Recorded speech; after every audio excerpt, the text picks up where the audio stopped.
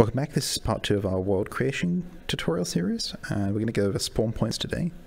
In the previous video we made this world of the trees, the ground, the skybox, and the nice picnic table with the food on it. But we spawned in that side of the trees, and that's because I kind of ran around a bit and then made my clearing. So we should fix that, and to fix that we can add some spawn points. So to get started for creating a spawn point, you need to equip your dev tooltip. With the dev tooltip equipped, you can open up the hand menu and go to create new. Once you're in the create new menu, go to object, and then you'll see two different options here. You'll see spawn area and spawn point. Spawn area is the more commonly used one for a more sort of social or exploration world where a lot of people join in and it doesn't really matter where they spawn or how they spawn. So we'll start with that. This creates a spawn area object, and you can see it's quite large. It by default adds a gizmo to it, so you can instantly place it. Please make sure these are in the ground, because they by default use the feet, so you don't want people falling in, so just put them on the ground gently. You can change their size using the scale gizmo here, and that will shrink it down. Or make it bigger. We're going to leave it at the default size for now. With that in, that's all you need to do. There are advanced things we're going to go over, but if I just go ahead and respawn, so I'm going to open the session menu, go to users, double tap on respawn, you'll see I'm now spawning, but I'm facing this way, and this is what I meant about the advanced setup. I'm facing this way as in out into the openness. I want to be facing that way towards my picnic table. Let's grab our inspector tooltip. Looks like I lost mine in the respawn, so I'll grab another one. Let's open up the world root and find the spawn area here. With it selected again, you'll see that the blue arrow here is facing this way, which is the way that we spawned. And that's because spawn areas have us spawning by default facing where the blue arrow is, also known as the forward direction in vectors. We'll cover those in another video. So if you want to change which orientation someone spawns in, just hit the rotate gizmo, and then spin it around on the y-axis till the blue arrow faces the other side. Doesn't have to be precise again, we're just learning. With that done, I'll respawn again. And I'm now facing this way. Now we've done the basic setup, let's go into something the inspector can handle. So in the inspector here, I've selected the spawn area, and I'm going to go through the slot hierarchy first. In the spawn area, you'll see there is a visual. The visual here is the actual ring. Something which I see some users do is they'll select the visual using the secondary part of the... Oh, I lost my dev tooltip again. Using the secondary select, and then they'll adjust just the visual using the gizmos. That doesn't actually change the spawn area. If I change this visual, and I make this smaller, spawn area itself is still the same size, so only change the spawn area, don't change the visual. Let's just reset the scale on that one. If you don't want there to be a visual, or you want to change the visual, you can make your own slot here that's different. You can change the color up here, so we wanted, say, red. We can go red, and now it's red.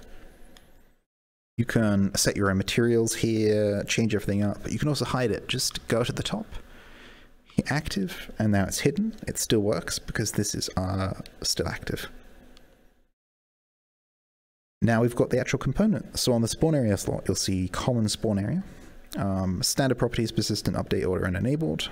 If a spawn area is disabled here and enabled, it will not be able to be spawned into. If there are no spawn areas within the world, you'll spawn at 000 by default.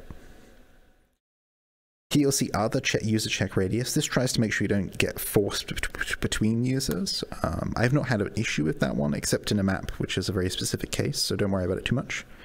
So this is just trying to make sure players don't bump into each other when they spawn. Parent user is very interesting. It will parent the user to the platform. This is very good if you have like a moving world or a train world where there's a path going and you want people to instantly follow. Like if you had a ship that was flying and you had a spawn point on it, you'd use parent user to put them under there. It's also good to do that sometimes if you want to keep the world root tidy. It will mean everything that someone spawns or creates will appear underneath the spawn area rather than underneath the world root. Orient user means it will orient the user to that blue arrow that we set up. That's by default, that's why we went over it, so it'll make them face that picnic table. scale user is very interesting. It will scale them to the size of the spawn area here. So if I scale this down to say 0.5, it will scale the user down to 0.5. You can use this trick to force people into a default scale when they join. You can still do the reset world scale option to go back to a larger size, but it's an interesting way to start people off small, like an Alice in Wonderland world where you're small and then you drink the potion and get bigger. Super doable with this. Capacity is how many users can spawn at the spawn point. You'll see -1 here, and that means unlimited. But you can also set this to a number, and that's a way to kind of divide teams. So only 10 people can be on the left spawn point and 10 people on the right spawn point. You'll see here base weight. Weighting is how a spawn point is selected. I'm not entirely sure how it works with the common spawn area. It'll make more sense with the spawn points. I think the user spawner looks at it. That's how it works with the spawn points, at least. It sees like where to put someone, and it will stack them based on the weightage. So if the first spawn point is full, it'll go to the one with the next highest weight. So you might say, like, you know, the most important position within a game needs to be filled first, and then fill it up slowly going around, or going down a ship, or down a map, or something. You'll see here position node is feet and rotation node is feet. This allows you to adjust how they're positioned. That's why you put the spawn point in the ground, because it positions where their feet are, not any other part of their body. You can change that up to the root or the head. Ground projected head is like you take their head and then you raycast down to the ground. You can also do hips. That might be good for some chairs or vehicles or things.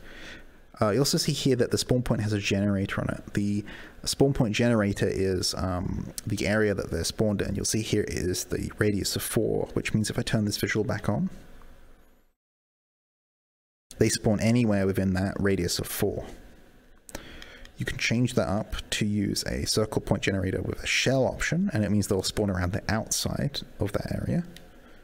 Or you can change it up for other generators. You can find these in attach component, transform point generators, and you'll see here circle point generator, sphere point generator, square point generator. Those can all plug into there. The spawners, I can't rightly remember where they are. I think they might be common spawn area. There it is. So it's inside users. You're gonna make your own users common spawn area. That's it for the spawn area. You can have more than one. It's common in just social worlds to have one though.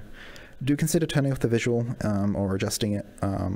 One of my personal pet peeves, it's fine, but personal pet peeve is seeing the big glow ring in a map like this. This is a wooded map, like, you know, it's meant to look like nature, and then we've got this big sort of glowing, like, UFO landing zone. You might want to place it like a row of sticks or a surround of stones or something like that. That might be cool. Or maybe like a campsite. That's where you spawn.